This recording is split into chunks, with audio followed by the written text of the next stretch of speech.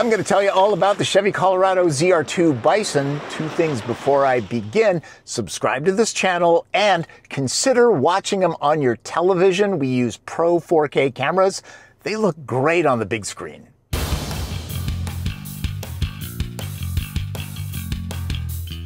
Seems everyone is overlanding and running King of the Hammers these days, or at least loving the fashion statement. Ford has the Ranger Raptor, Jeep the Gladiator Rubicon X, Toyota Tacoma Trailhunter is new. Chevy's mid-sized extreme machine is Colorado ZR2 Bison. It's a lot of trucks, starting with the Goodyear Wrangler tires. They're 35 inches on 17-inch AEV beadlock capable wheels. There's boron steel rocker protection and skid plates all over the underbody. In other words, this is not a poser. Pricing for Colorado ZR2 starts at $48,400. The Bison package adds $11,700. This one is fully kitted out and goes for just over 65 grand, but it includes everything you'd need to do just about anything off-road, except for maybe the winch. Colorado Trail Boss is more affordable, about 42 grand, well equipped. However, Bison's enhancements don't need to be bought and installed after the fact, and it can all be financed as a package. And these DSSV Multimatic spool valve dampers with hydraulic bump stops are a magical setup. Chevy claims the AEV bumpers offer best-in-class approach angle, departure angle, and breakover angle, and there's best-in-class ground clearance of 12.2 inches. That's great for off-roading, but getting in and out every day on a regular basis, it's quite a hike getting into the cab. You might want to practice that maneuver if you want to look suave and debonair. Unlike some welcome animation, this is high definition and smooth without any jerkiness. All Colorados move with a turbocharged 2.7-liter four-cylinder. ZR2s get the high-output TurboMax version standard for 310 horsepower and 430 pound-feet of torque to move 5,265 pounds of truck.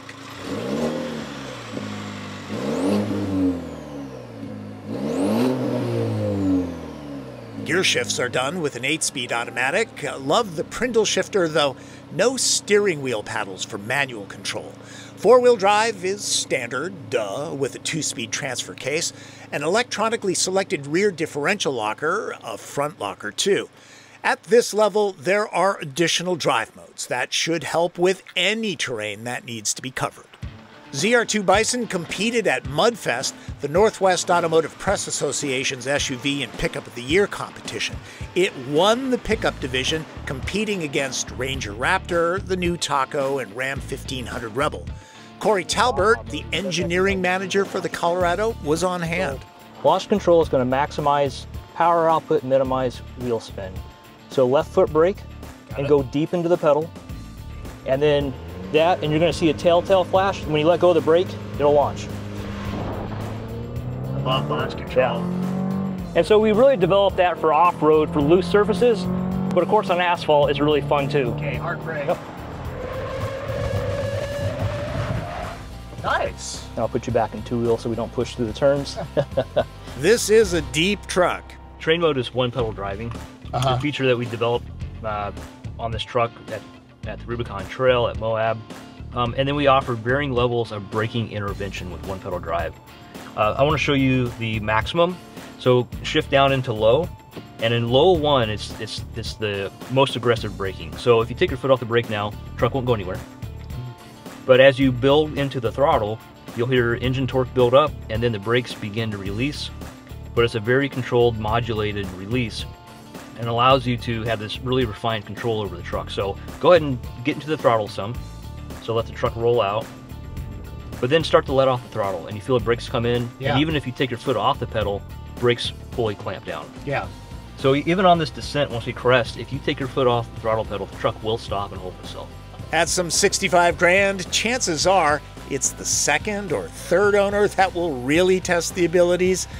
Am I pessimistic or realistic? Front rear locking differentials. Okay. For this surface, I don't think we'll need them. If although it's starting to get a little rutted, but let's try climbing it, and if we get any wheel slip, we'll lock the rear axle. All right.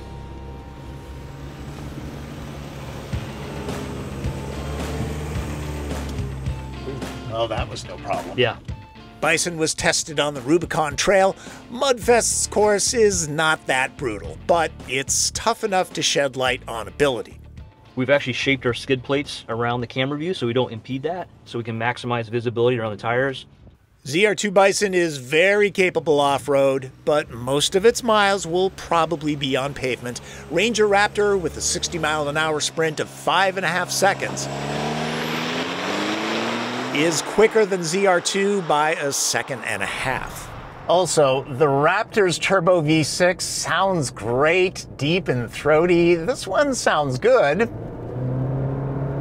but not as good as the Raptor.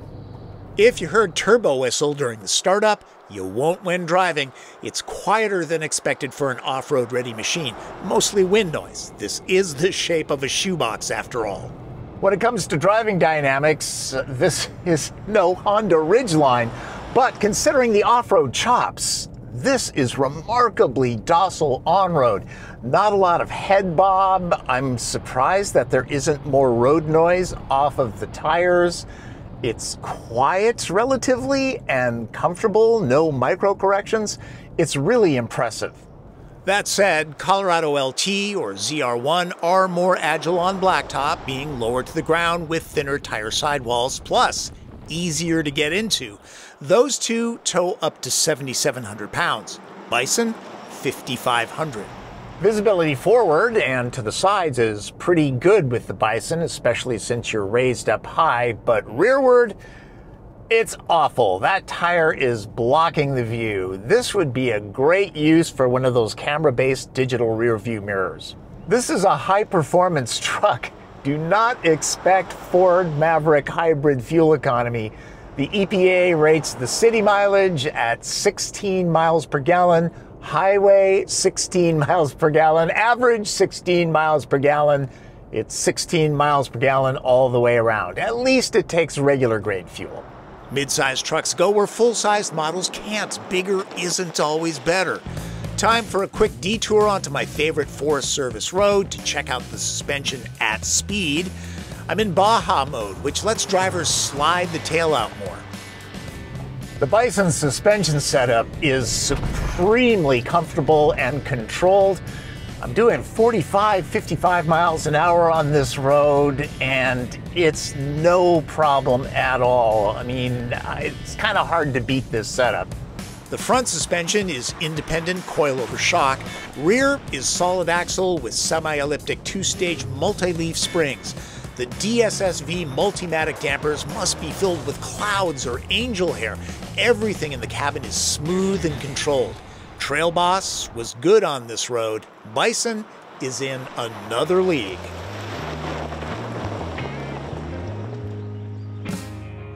The interior is similar to, but more subtle than, brother GMC Canyon AT4X.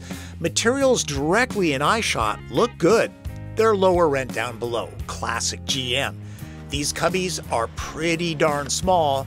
This hidden space is useful for gloves and such. Love the phone slot, though. Most times it'll be charging on the keypad. The usual storage spaces are here too. Knees will be happy, this isn't hard plastic. To my eye, this space is more crafted than Ford and Toyota. Configurable gauge cluster? Check, with a very readable screen and lots of information. Off-road performance gauges too, plus more cameras than a reality show production. There's always a spotter along for the expedition. The driver's seat gets power and memory, the passenger's is manual. Both are heated and vented. The wheel is toasty too, and unlike the last Trail Boss I drove, it telescopes. Headlight controls pinned on the touchscreen are livable since most owners will use auto mode, but leaving the parking lights on meant that I had to restart the truck to turn them off. All four windows can be lowered at once with this, but it doesn't work in reverse.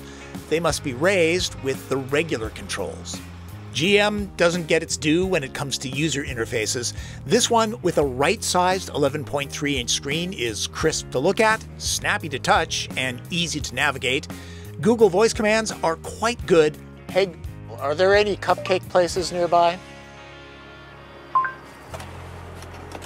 All right, there's trophy cupcakes. but require a subscription fee for full functionality. Hey, real men eat cupcakes. There are the right amount of hard buttons. Okay, other than the lack of a headlight switch. And GM is still offering Android Auto and Apple CarPlay in the Colorado, at least for now.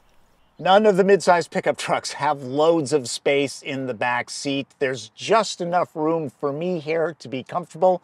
I'm 5'9", headroom about that much. Knee, leg, and foot room are fine. Getting out, I wish I had one of those emergency airplane slides. It's quite a drop. Big water bottles can stash here, pockets on both seat backs. It almost looks like Chevy is thinking about heated seats, but those are blanks flanking the USB ports. 120-volt power, too. 4 cup holders to fill, if using the armrest. 3 thinner adults will be okay for short trips. 2 will be a lot happier. The seat backs don't fold down, but the cushions tilt up in case you want to lock stuff in the cab. It splits, so a passenger can still sit back here, and small things like tools can be stowed. Because Bison is raised up so high, it's a little bit harder to work out of the side of the bed. You really have to reach in to grab your tool bags and such. Like Ranger, Colorado is only sold as a crew cab with a 5-foot bed. Tacoma offers choices depending on trim level. Colorado has tricks in the tailgate. This cavity is essentially locked once the tailgate is up. Forget your tape measure? Oh, I know, I never do. The tailgate's second level helps when carrying sheets of plywood. They rest on the fender walls, not between them like Ranger. And this, it's too big to mount underneath like the standard ZR2 does. I take advantage of pickups when I have them, and my dump run was hampered by Mr. Goodyear, for those planning on using the bed a lot. Max cargo is reduced to 1,050 pounds with Bison. Pretty sure I exceeded that by at least 400 loading up rock for my yard project. Trail Boss and ZR71 handle close to 1,600 pounds. Pickup styling is based on functionality. Not much can be done to make them look truly distinctive. Details make the difference. Chevy drew up the right percentage of tough without making Colorado look like a cartoon. This is a good-looking rig. Owners can help others out of a jam. It would take some stupidity to get Bison stuck. The AEV bumper eliminates the bed step that I like so much in GM pickups, though. And the bow tie here is a flow tie. Clever, Chevy. Let's sum this up with red light, green light. Green lights. ZR2 Bison is ultra capable right out of the box. All hail the suspension. Its off-road chops don't mean on-road suffering. The interior and interface get my nod for best in segment, and the design is strong but subtle, the Clint Eastwood of pickups, though the last time we met he was behind the wheel of a Silverado. Long story. Yellow light? Bison is a factory-prepped off-road hero. That kit adds nearly 12 grand and it'll still lose a drag race to Ranger Raptor. ZR2's backseat is usable. No direct competitor is stretch-out spacious. The user interface with extra gauges and cameras is excellent, but maybe some hard buttons for the lights, huh? Red lights. You knew I'd complain about the spare tire, right? Same when it comes to fuel consumption. This Bison is thirsty. 12.2 inches of ground clearance means it's a chore getting into and working out of. Plus, the Bison package reduces towing and hauling ability. But off-road? It really is as capable as a Bison, an animal you don't want to mess with. And on pavement, it's still manageable. Like any performance machine, there are compromises.